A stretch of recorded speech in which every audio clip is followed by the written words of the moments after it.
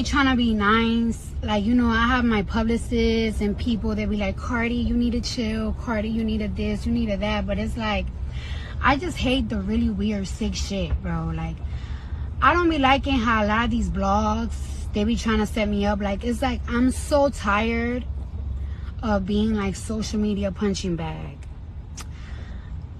I am really tired of it. Like, and like, you know, sometimes I feel like because I'm very expressive, like I express myself too much, or because I'm ghetto, a lot of people like to gaslight me and say that I'm crazy, but I'm not crazy. The thing is that it's like I peep a lot of shit, and I feel like a lot of blogs and a lot of people, they want to, like, if I have something going on, they will kind of be fake nice to me, but they will be fake nice to me so they could post shady shit or post certain things that they know that I will get dragged for.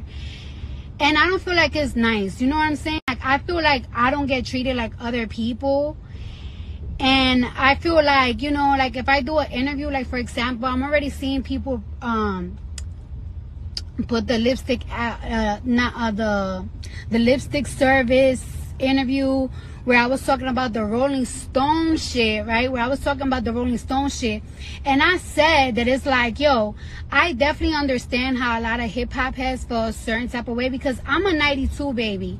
So I do, like, I have a classic album, but then it's like, I do understand, like, how would y'all put me, like, before Biggie album and Nas album? And I said clearly in that interview, like, I feel like Rolling Stone did that, like, to cause a conversation or to cause havoc. And unfortunately, I became the punching bag. But I feel like a lot of blogs posted, like, certain clips just so I can't think, just so I could get dragged again. And it's like, seriously, if that's, like, your end goal for me to get dragged, like, just stop. Because seriously, like, it's like I'm in a place that it's like I can't mentally take it. Like, it becomes tough for me, you know. Like, I'm a tough person, but it's just like it gets too hard when every single day you become used to. And that's why I get, like, I have like a phobia.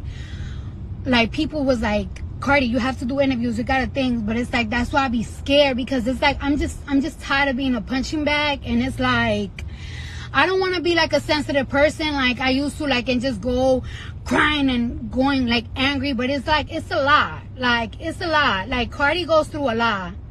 And like, I feel like y'all be doing certain things purposely, and it's just like, take it easy, because sometimes my mental, it gets a little sensitive. And I be trying to be tough, but it's a little hard when it's an everyday thing. And then, like, yeah, sprinkle more to it. You know what I'm saying? Like, come on. Come on. I'm a tough bitch. I'm a gangster bitch. But it's like, it's a lot. It's a lot. It's too much. And I don't feel like that's fair. You know? It's not. So I'm not even gonna, like, be like the angry bitch I used to be, because I can't. It's just like too much energy.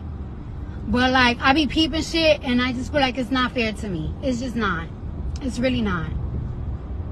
Like, if y'all gonna be fair about things, post the whole things, or really show me that y'all support me. Like, don't just post certain things so y'all could support me 1 week just so you could post the next week 3 shits about me that's gonna get my ass dragged. Because I get dragged literally every single day. And like, I don't know where to be the end goal, but it's like, it's a lot. Like my mental health is like literally hanging by a pubic hair.